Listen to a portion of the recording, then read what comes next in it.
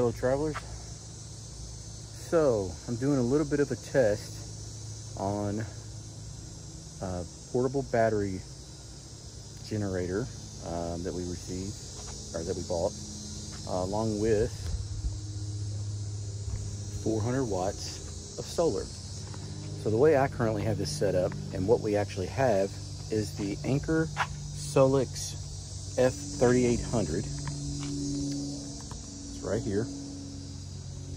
I'll have some footage in here also of it not in there in the bay and set out. But some of the footage you're going to see here is just of the different tests I did with air conditioning on, one AC on, two ACs on, running the coffee maker, how it charged with just the solar, how it's charging with AC power. So just some different scenarios that are kind of everyday. So hope you enjoy, and here we go. All right, everyone, in this first clip, I'm running one AC to start with while only bringing in anywhere from 162 to 182 watts of solar from the 400 watt deployable panel. The AC output for this is consistently around 1,260 watts of power.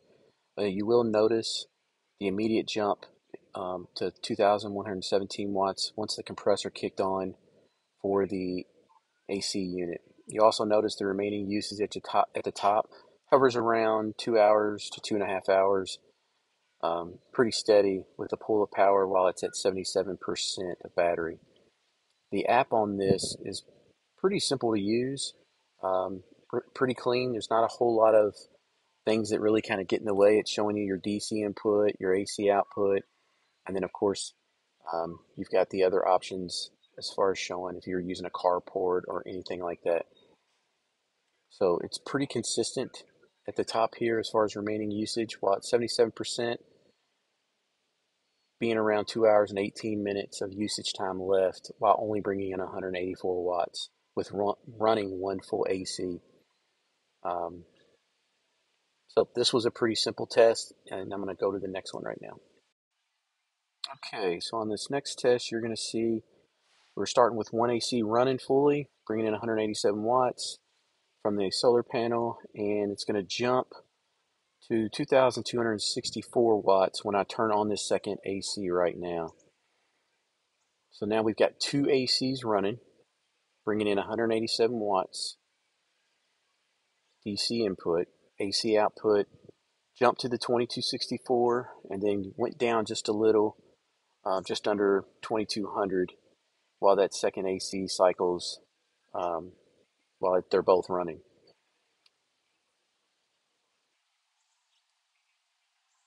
Now you're going to see here in just a moment, the second AC only runs for a few moments. That's the one in our bedroom. It's going to drop off, or it's going to cycle off, and when it does that, you're going to notice the AC output drop down here to 1400 watts roughly. And at the top, you'll also notice the remaining battery usage drops to around an hour with both ACs on. So it definitely can run two ACs, but the amount of time you'd be able to do that is pretty limited. So, okay, everyone. So on this next test, I have one AC on while making a cup of coffee with the Keurig. The AC output jumps from around 1,400 watts to 2,709 watts for that initial pull of power. This is just while it is pouring the cup of coffee.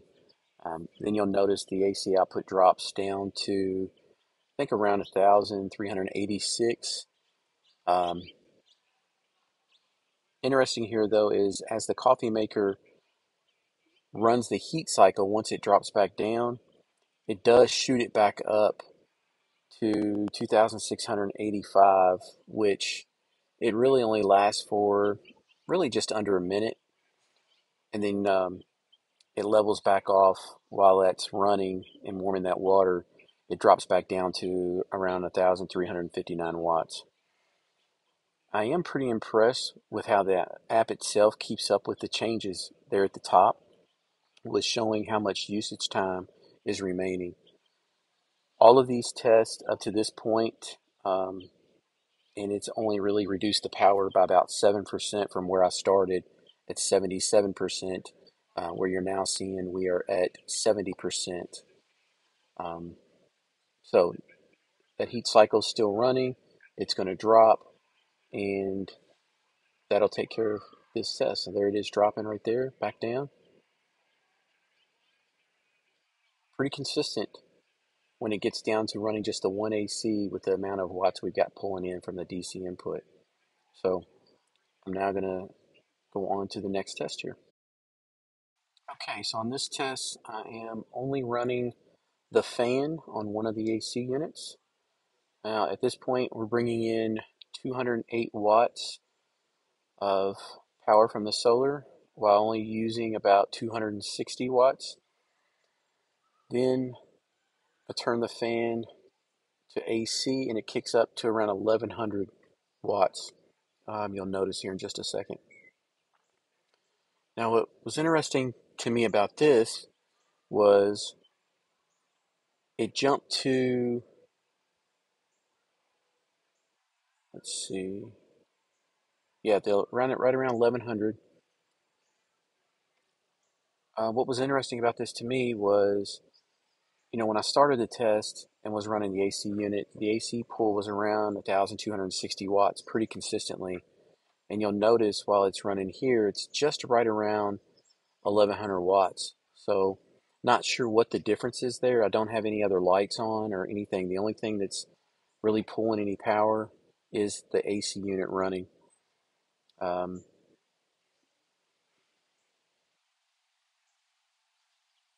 Again, the app is keeping up pretty well with the changes as they're happening. At the top there, you can see remaining usage at an hour and 43 minutes, which was pretty consistent with where we were at before. So now I'm going to go in and actually turn off the AC unit. Okay, it is off. Come back, and now you're going to notice it kind of fluctuate at the top where it's trying to regulate and keep up. We're at 49% power at this point.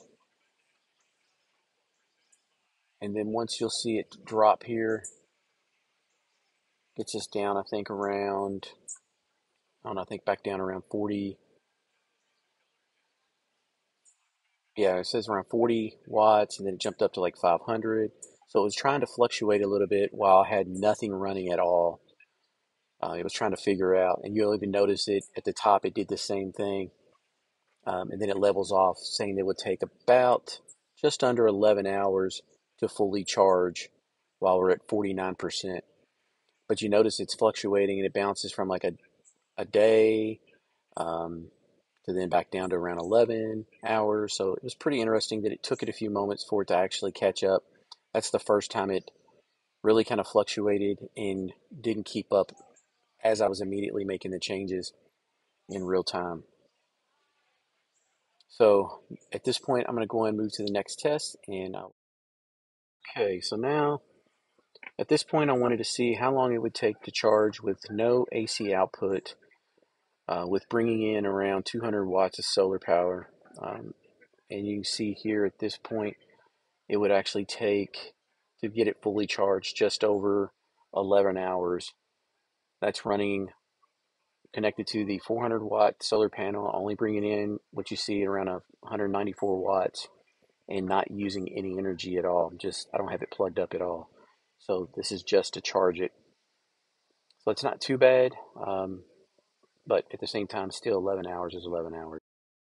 Okay, so last test, I promise. I plugged it up to the AC outlet, so we'd have AC input. Wanted to see how long it would take. We immediately started getting consistent 1,768 watts at its highest point, and it would charge the unit from 50% up to fully charged just at about an hour and 18 minutes. Not too bad. Good afternoon, fellow travelers. All right, so I'm going to introduce you here to the Anker Solix F3800 power station. It is a solar generator. basically runs at 6,000 watts of power. It has equivalent to, I think, like 2 lithium batteries in there with an inverter. So this thing right here can power our entire 50 amp rig with running the 2 ACs, as you've seen in the test that I ran. This unit that we got here actually came with this 400 watt deployable solar panel, which you saw there at the beginning when I was starting the test. But the unit weighs just around 132 pounds. Has this button here for your power, shows them at 100%. That's for the display. Here's your power button. Comes with a carport right there. On this side, you've got your AC power where you plug it up. You've got 2 ports to hook up for your solar panel cords. This up here, if I can actually get it. Well, anyway, this is the actual plug for your home power, because you can actually run this to, well, I covered the camera there, sorry. You can run this to hook up at your home to be a backup power source. And then down here, you can actually connect other battery units to run in parallel with this to give you extended power. And then on this side, you've got your 50 amp and 30 amp that'll run. Well, actually, you do your 50 amp down, and then a regular, your regular, like 220, I think it is, or 120. My brain's not working right now. Here's all your 120s, 50 amp, 220s. And then, of course, this has your overcharge protection on when you're charging. You push this button to turn this side on. Also in the front, you've got your USB-Cs. You got 3 of those and 2 standard USBs. So it's pretty cool. It has this easy tow handle, is what it says here. Just push the button, pull it up, and then it has wheels.